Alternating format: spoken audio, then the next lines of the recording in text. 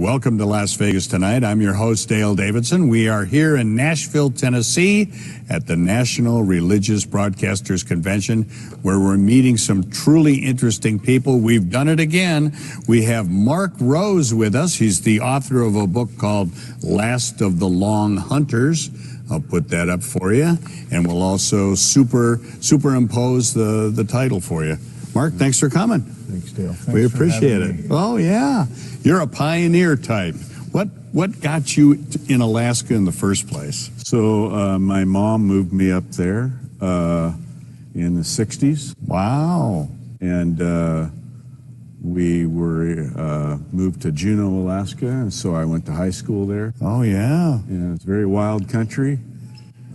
Still is. 60s Alaska was a very interesting time. Just had statehood in 59. Right. So I was thrown into an environment that turned out to be a very, very adult environment. Mm-hmm. She came home with stories after the first inspection trip before we actually moved there and talked about a guy that had his face bitten off by a grizzly bear.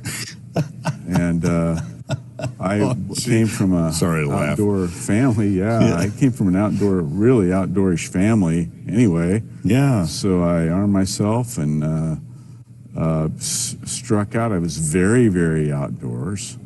I was very adventurous, and you know, I got into hunting and trapping, and my mom let me go to just enjoy the state and the great. absolute wilderness that we had around us. And then you became a pilot. How did that happen? So you know, I was very interested in aviation. You're like right in the middle of helicopter aviation, airplane aviation, jets. Everything are just coming and going in Juneau. If you've ever been to Juneau, it's just like a buzz. Every type of aircraft's in there at the same time, and helicopter noise. So, you know, there was a little class that the school funded a few hours of flight training. Mm-hmm. And great fighter pilot that was the leader of the class, or taught the class. And the pilot was a woman pilot named Gail Rainey. Is that right? And she... a pioneer herself. Oh, yeah. She wrote a book, too. You need to have that woman on. Oh, if she's around, I'd love to. She is. She's still in Cordova. We interviewed her as part of my story. Right. Went out there live, and I wanted to get her on film. And that was a crazy good project. Mm-hmm. And that's how I started. She became a 28,000-hour woman bush pilot eventually. After that. Was inducted in the Smithsonian Air Museum. That's incredible. So that's the kind of people I was raised around. What a remarkable life you've had. It was fun. It was just, I was so blessed, but at the time I didn't know it. Yeah. Now, tell me about coming to Christ and how that happened. I had no religious background at all. None. Didn't go to church. I knew one step-grandmother that went to church. It was down in Oregon. Forgot all about that. Was filled with the foolishness of evolutionary humanism and materialism. Right. And that filled that hole, of our natural egos. Mm-hmm. That are intellectual. We're as big as God. That's right. Yeah. And to a young kid, you got lots of ego to fill there, and being intellectual and smart and scientific. Oh, all those boxes are being checked in me. Yes. And so I had several things happen. Mm-hmm.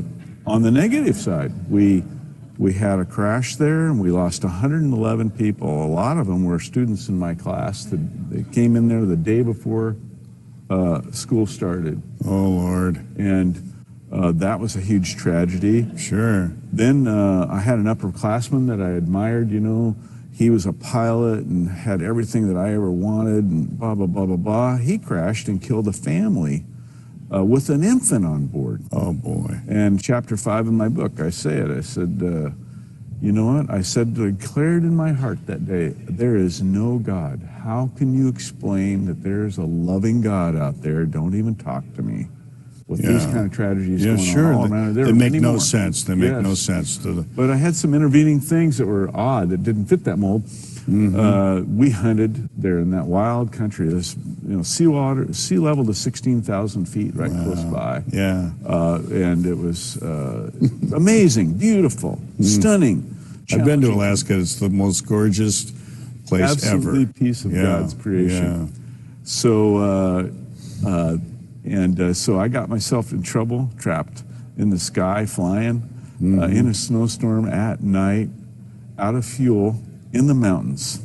All of those equal, and no getting out of it. Yeah. There's no way Goodbye. to X out of that one. Yeah. I'd seen many guys, many pilots die the same way. I knew I was going to become a statistic. And so even with all that, I was not a religious guy, but man, there was something, I needed something bigger than me to help me out of this baby. I was in a mess. This is a beauty. Yeah. And as Mr. Smartest pilot in the world, right? Yeah, And what did I get myself in? And the bad thing is I had a passenger.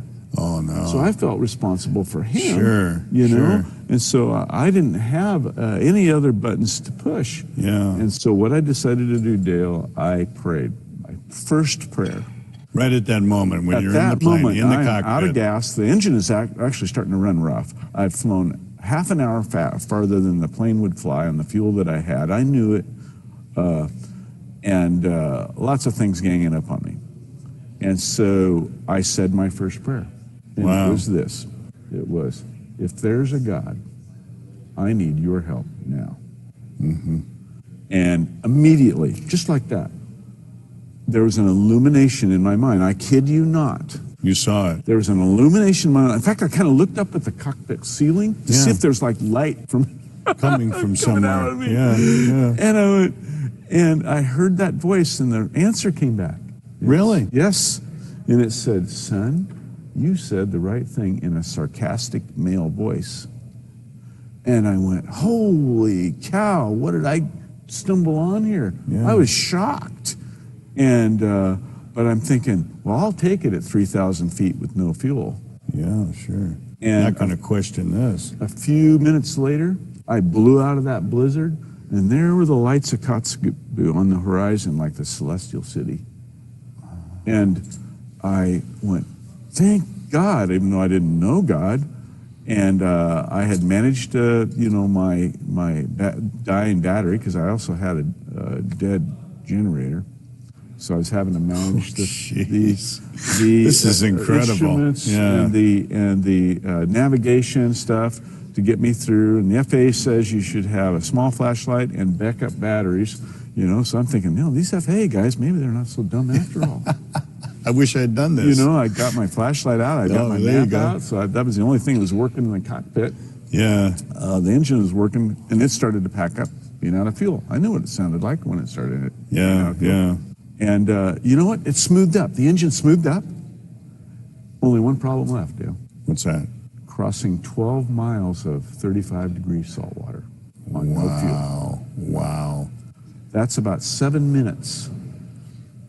That is an eternity of time.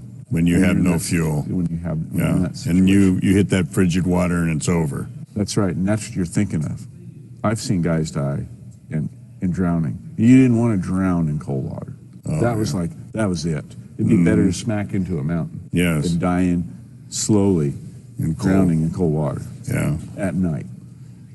And so I'll tell you what, it was 12 miles to get to where you could glide to the airport, and I was waiting for that motor to quit, waiting for that motor to quit, waiting for that motor to quit. You know what? The motor never quit.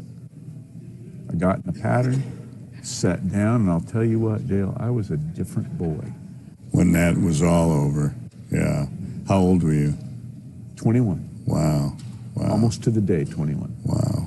Did your pilot know that I was you were the in pilot. that kind of, excuse me. Yeah. The Your passenger? no. He was the one that was panicking. He saw the empty fuel gauges, Oh, okay. right? He wasn't dumb. Yeah. And he knew we had done a ton of flying to get to where we were. And Yeah. he knew the situation, which was that pushed me into that. So he was a hunter with us. And what had happened was that got me into this situation. We were hunting caribou, and we had found a major herd, thousands and thousands of them. And so I sat one guy down, went to get the second guy, put a little fuel in, because you Right. got to fly light on fuel. And To get over the old a mountain. the old controller back that was in charge of it back there, I talked to him that night, and I told him, and he says, "Oh, Mark, come on back to Kotzebue later. He says, the weather's going to be fine, right? Well, he was sitting in good weather, not knowing a winter storm had slipped in between him and us. Oh, I see. Yeah. And so I shot my approach there, and I got in to where the caribou was on this last trip. It was getting dusk. The weather's going bad. And the caribou had filled up all the landing areas for 50 miles. Nowhere to set it down. And they were come and go. And so I was circling, right? And you're watching your fuel gauge, right? Waiting for the caribou to break open. Yeah. And finally they did. But the wind had switched, and I had a pylon out there we set up. So when I came back, you know, I'm being the smartest pilot in the world. I worked out everything. So I got up there. There were all the caribou. They're not cooperating. They're just waving their racks at me like, what are you doing here? This is our country. This is when we migrate. Why are you here? Bothering us. And they opened up. And I had to fly in the opposite direction because the wind direction had changed. Yeah, right? yeah, sure. So, but that was the blind side of my aircraft. Oh, I see. Right? Yeah. So I told the passenger, look, I said, we're going to get in there, and I'm going to have to fly blind to where we set down. I know, and if we go further, we'll be in boulders, and we'll tear this airplane all to pieces in the middle of it. So you got to understand, you just call off when we come up to Mick and the pylon. Okay.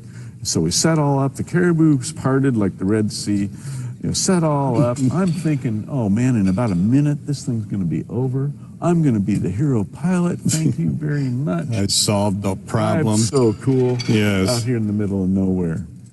Well, guess what? I stalled the aircraft just long. I saw my buddy dive for the ground. The guy never called off the pylon. And I stalled all at the same time. And I Perfect bounced that storm thing off the ground, and there were sparks flying and caribou running. And I picked that thing, threw the power to it, picked that thing up off the ground. I could feel I had some damage. I went, great. And about one more pass, and it was dark. And I knew I could not land there. I would be leaving the airplane right there. And the controller had told me he had good weather back that way. And I thought, well, I got a fuel stash between him and me. I'll just go for my fuel stash where I picked up the second guy, and you know, that'll be my out. Yeah. Right? Well, I turned and I was in a wall of weather.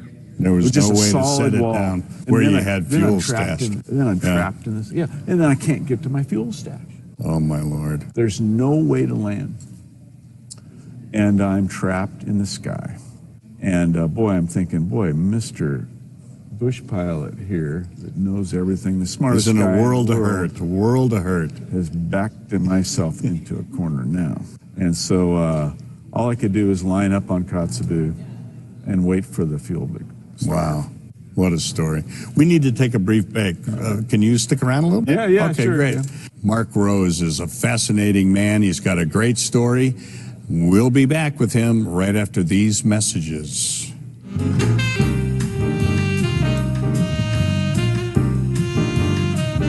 Hi, I'm Dale Davidson, host of Las Vegas Tonight.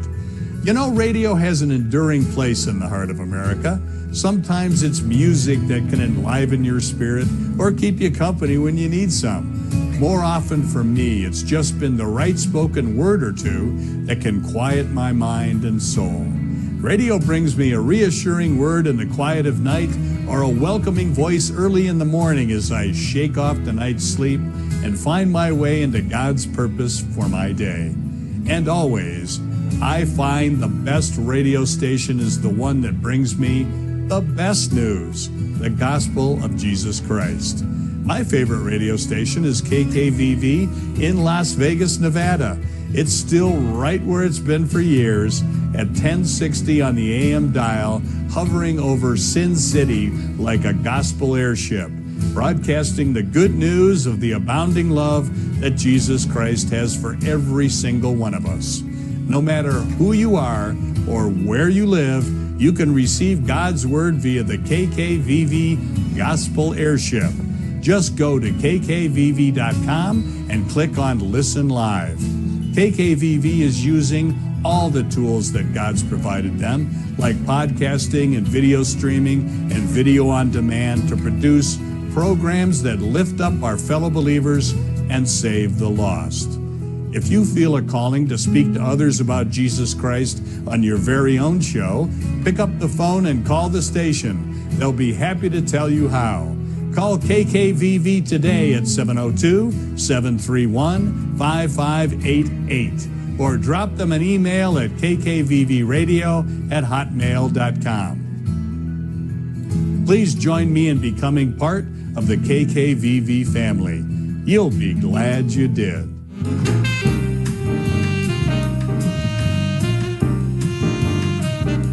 Welcome back to Las Vegas Tonight. I'm Dale Davidson. We have Mark Rose with us. He's telling a fascinating story, so let's get right to it. So then what happened? So there I am. I'm trapped in the air. Right. I've damaged the aircraft. Mm-hmm. You don't know how badly. I don't know how badly, but pretty badly. I've got something kicking around in the rear that's not good. Mm-hmm. And I've abandoned my buddy. I kicked out a survival suit that I had. I had a winter survival suit. We kicked that out to him because nobody knew where he was and that he was going to be abandoned. Overnight, probably. Yes. So I kicked that out for him. Decided to just line up on Kotzebue because now I've got no visibility. I've got very little fuel, and I can't get back to my last fuel stash. And your instruments aren't working? And they're half working there. Yeah. I'm running on a battery that's dying. So, all the things that gang up on a pilot started to gang up on you. Mm-hmm. And one of my instructors had told me a long time ago that usually the bad wrecks they come from things adding up. Not just one failure, then they have a second failure. Right. But fuel will get you every time. Yeah. So now I know I have not enough fuel. Yeah. I went light on fuel just like we do up there to move in and out of those short gravel bars. And so this hunt is becoming a whole different ballgame to deal with, and it's not fun anymore. Yeah. And I get to the end of myself, and I'm in the air, and the engine starts to quit. And I know I've got a lot more flying to do than fuel. So I am thinking about this, and I really feel bad for the passenger because he didn't get himself into this. I got him into this. Mr. Smart Bush Pilot, who made these decisions. That's right. That's right. And I'm about ready to kill him and me. And it happens so much up there. I could even replay, the radio short announcements. Another pilot got killed, and I can just see, my enemies would be jumping. Oh yeah, Mark always took too many chances. That's right. And I'm getting embarrassed.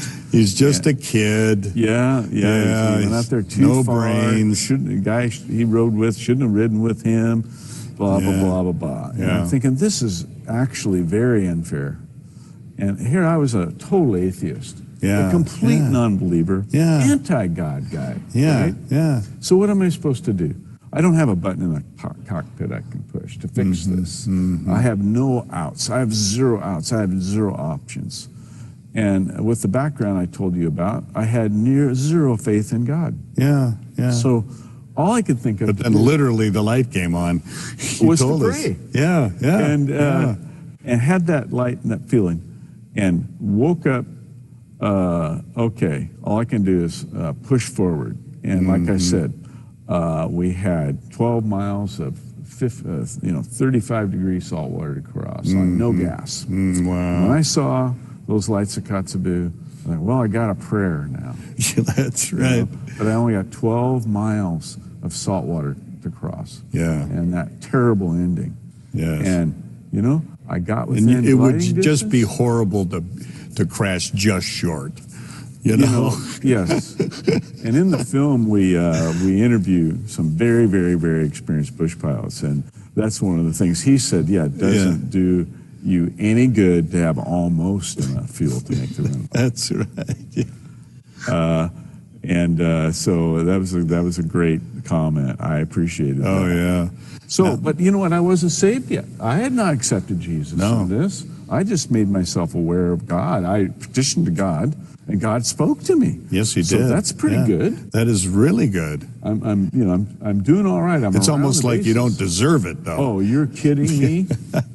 I'll tell you what, my sin and my sin of rejecting God, or even the thought of God, all those years was coming back on me big time. Yeah. But when I landed there, got that thing stopped and tied down, and thought about what had happened, I was a different boy. Immediately. There was no arguing the God thing anymore. I mean, I used to go with guys, and we would go to harass the Jehovah's Witnesses guys at campus, or the other Christians that were witnessing. We just tried to eat those guys up. Boy, I didn't join those little trips anymore. I was not going to do that. But this is what I did decide. I decided I would search and try to find who was behind that voice that spoke to me. I was going to ask you what the next step was, and that's the next step. The next step was investigation. And somebody made a bet with me, and it was my girlfriend, acquaintance at the time, to read the Bible. 25-cent bet. So I was going to be a man of my word. And I went out and bought a Bible over Christmas. And I read that Bible cover to cover. And you know what happened is I started kind of falling in love with this God that was represented in the Bible. I could see his justice, his honesty, the things that he held in esteem and the things that he didn't like, and things like morality, honesty, integrity, all these character qualities of God that I would tell you that I had, but I didn't have. Yes, that's right. That's right. I was a sinner. Sure. I was not a nice guy. Yeah. I was selfish, self-centered. Oh my goodness, So I went on this quest. And you were introduced to grace, Yeah, well, I thought, holy cow, I did get grace here. Yeah. And so I continued to, but I had this hardness in my heart. Oh, really? Oh, yeah. I still was not going to give up the steering wheel. Oh. I was still going to run this thing, but I was going to kind of keep God in my back pocket, or if you needed somewhere. him. Yeah. Well, this is kind of nice, Yeah. And you said your foxhole prayer. There was, and now I'm okay. Well, you know what? I wasn't okay. I had a nagging emptiness, and I was like in turmoil. I was like, every day I was not happy. I was not content, and I couldn't figure out why. And we had these fantastic places to go and fly to. I had a fleet of helicopters I was going to take care of in the middle of the bush. This is a young man's deal of all of them. And so what was going to happen to me to help me cross Get you over the finish line. Yeah. Yeah. And so guess what? I wake up one morning, and I'm supposed to meet one of we call them ships, our helicopters. I'm supposed to meet this ship out there, and we were supposed to go somewhere, and I was supposed to be co-pilot side.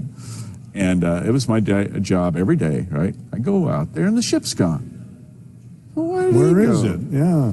And a guy drove up and says, oh, he had a quick trip to make up the mountain, right? And he'll be right back. Well, okay, that makes sense. And I waited and waited and waited. And the guy drove back over and says, guess what? He crashed. Ooh. But the pilot's alive. I said, wow, good. And I thought about some other flights I'd missed. And, okay, this is another Passover, right? And then I got up there in another ship to look over what would happen. And guess what? There was a 55-gallon drum sitting where my seat used to be, because he'd rolled over the aircraft. Wow. And the pilot was just fine. In fact, he skinned his shin as he let himself out upside down. And that was it. And that was the only problem he had. But he had sin in his life big time at that time. I didn't want to tell you what he'd done. And so he was your buddy and running mate.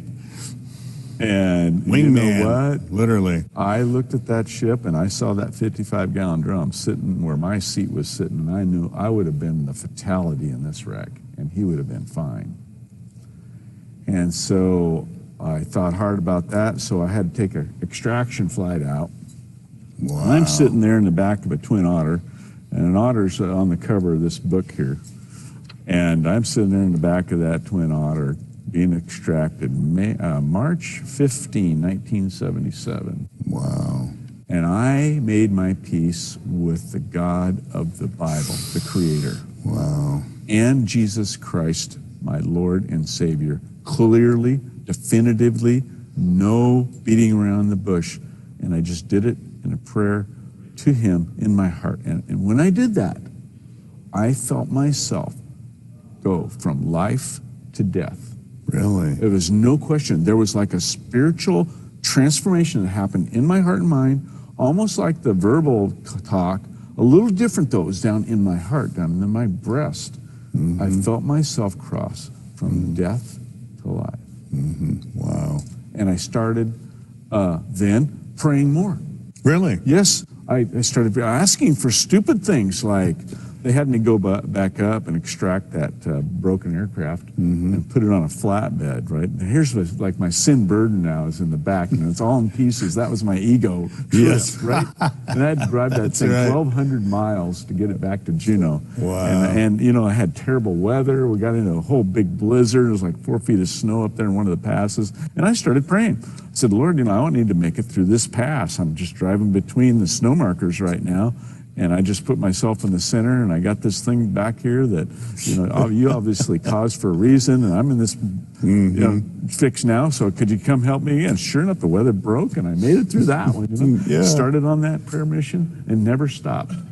I ended up God's with 6, been your wingman ever since. yes, I ended up with 6 great children. I have 14 grandchildren. Wow. And live for the Lord the best I can, a day at a time. Congratulations. Thank you, sir. What a great testimony. Tell us a little bit, we're running out of time, but tell us a little bit about the documentary. So, wrote this book several years ago. It was Last of the Long Hunters, fairly again. popular. It Yeah. documents this story and a lot of other cool stuff that happened to us up there. A little background on the early history of Alaska and aviation history in there too. Well researched. I think an interesting read. And it was popular enough. It was a hot seller on Kindle, through Amazon, #1 genre in aviation genre multiple times, and got some money together and decided to make a documentary film called Alaska Long Hunters. And we premiered it yesterday here Congratulations. at NRB. And I think it's Congratulations. been pretty well received. You Good. know, it's a I wish scary you luck step, with but it. Yeah. we're having fun with it. I got to go back up and fly in the same place. That's fantastic. Let's talk about the future. We got a couple more minutes.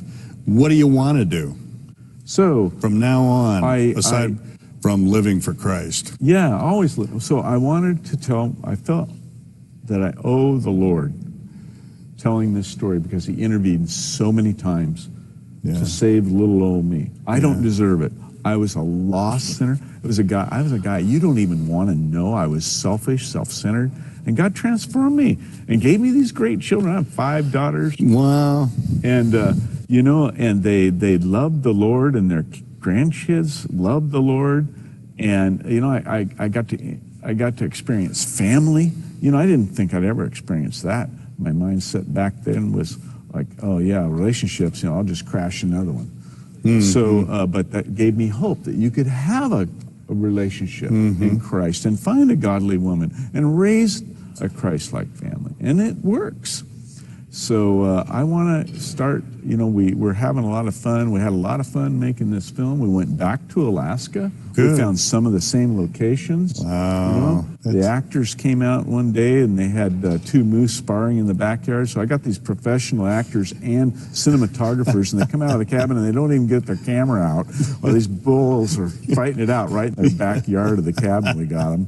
Thank you very much. So we thought we'd capitalize on this, and so I could share with anybody that wants this film with the beauty of Alaska and the excitement of bush aviation and the great animals and everything you get to see there, and bring it in with this story to help see other people hear this story and learn to find Christ as I found Christ. That's wonderful, and I'm so glad you came. Thank you so much Yeah, for having you're a me great out here. guy. You're Thanks for the encouragement. yeah, you're really going to have a lot of success with this film, I feel. I'm hoping. Yeah. Yeah, we're hoping. Yeah. Yeah. God bless you, you, Mark. sir. Okay, Thanks for coming. having me, Dale. Really Yeah, nice. you bet. And once again, it is Last of the Long Hunters, and watch for the motion picture in a theater near you.